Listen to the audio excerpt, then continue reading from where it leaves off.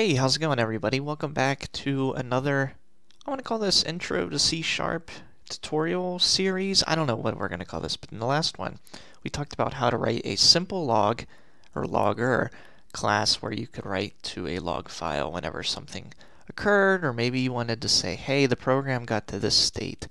Here's some of the variables, whatever. Well, today I want to talk about exceptions because it kind of played a hand in this, and I'm just going to add upon that video. So if you want to check it out, feel free to go look at my how to create a simple log writer in C#.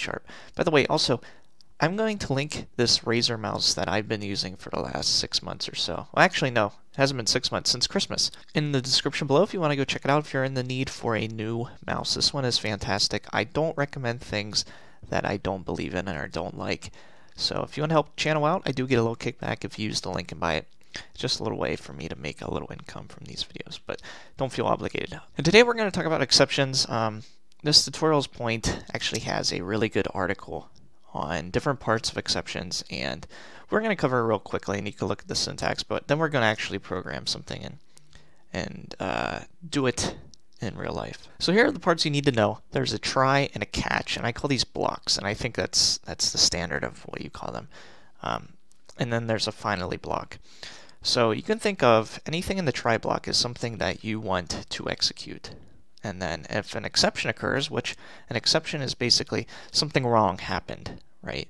Something unexpected happened and it broke the execution of this code. Therefore, we're going to catch it and do something with it in the catch block. And then the finally block basically says, okay, whether or not an exception occurred, we're going to run this at the very end. So for example, I think they say in here, maybe in the try block, you open up a file and then you try to do something in the file, an exception occurs, and you catch it. Well, in the end, you might want to still close that file because you need to close that file in case other programs have to use it. So in the finally, you would say, file.close. So yeah, I know that was pretty quick, but feel free to go check out this whole article if none of what I'm saying makes sense. Alright, so I'm going to return to my program from the logger, and I highly recommend, I said this already, but I highly recommend you go check it out. And what we're going to do is we're going to create a method in our program class with our main method here, and we're going to call it divide. What it's going to do, it's going to take in two integers. Let's just call it int a and int b. Alright, pretty simple. And actually, it's not a void, it's going to return. Let's return a double. Okay, so it's going to return a divided by b. But we want to implement the try catch. And one of the things that can occur is, oh, what if b is 0? Right? We can't divide by 0. That will throw an exception for sure. So what we want to do is we want to create try and catch blocks. So let me write a catch. Okay, so anything we want to execute will go in this try block, and then if an exception occurs, which we will catch, we'll put it in the catch block. And catch, you actually have to follow by what kind of exception you want to catch with this block. For example, let's go back. They have different types of exceptions. There's divide by 0 exception, you can look up all these system exception, application exception, but for me, I'm just going to have a general, all-encompassing exception. So what I can do is catch exception ex, and this will catch any exception, no matter what kind it is. And simply, we're going to do logger.writeLog ex.message. And that's the exception message, what occurred that caused it to fail. So what I'm going to do here is I'm just going to create a double, call it result.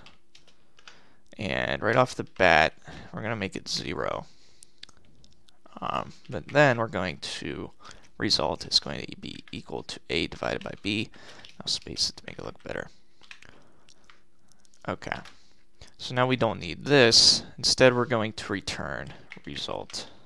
Right, I think this makes sense. Okay, and then if we wanted to, we can implement the finally and say, no matter what, whether or not this fails or not, we want to write logger.writeLog all done, exclamation point. And I have to remember where I ended up putting this log file, ctemplog.txt. Okay, so I'm going to delete this log.txt so we get a fresh log file. I'll put it in my other screen for now.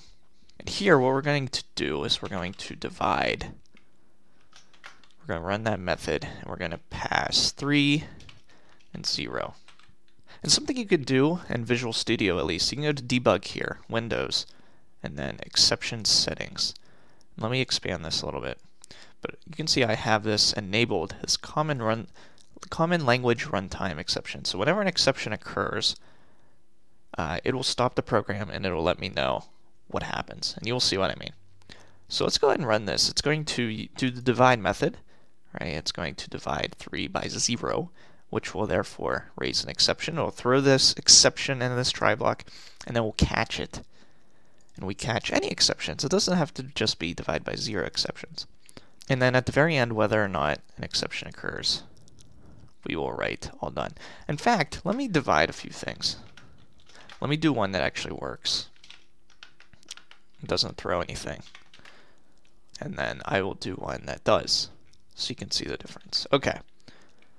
So let me put a breakpoint right here.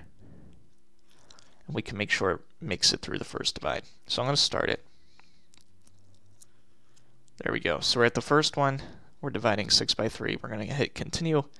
You can see that went super quick. And now if I bring in my log, we can see the output all done. So it reached a finally block, but there was an exception, right?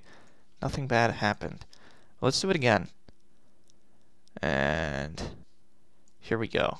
I look at my log. Attempted to divide by 0. And I don't think, let me go back to my exception settings. There we go. I guess it wasn't checked. My bad. I didn't even notice. So let's start that again. And we'll run it through the first time, then the second time. And there we go. This is what it does when it's checked. It'll halt it, and it'll tell you, oh, this was a divide by 0 exception. It attempted to divide by 0. That's the message. So it breaks in real time here so you can see what happens. And now if we open up our log, you can see now we have 2 because we ran this twice, because I forgot to enable it properly the first time. So if I wanted to, I could change this to system.divide by 0 exception, and it would catch just the divide by 0 exceptions. Right? If there was something else that occurred, you know, if this were opening a file as well and that file already exists, who knows? It's not going to catch that because it's a different exception. So maybe you can have multiple. You can want it to do different things depending on the exception type, and you can totally do that. And then at the end, if you wanted to, no matter what, like I just did, you could do, if I can spell it, exception EX. And that would catch any remaining exceptions going on. Alright, so hopefully this video makes sense. Hopefully it helps you understand and implement the try-catch block. Really useful. And help you debug if ever something occurs, which inevitably that will happen. And now you can write it to your log, so when you're not paying attention to it as it's running, you can go back to your log and assess, okay, what happened? What was the exception that happened? And get an idea from there. So anyway, guys, thanks for watching. I will see you in the next video. Don't forget to subscribe, and take care.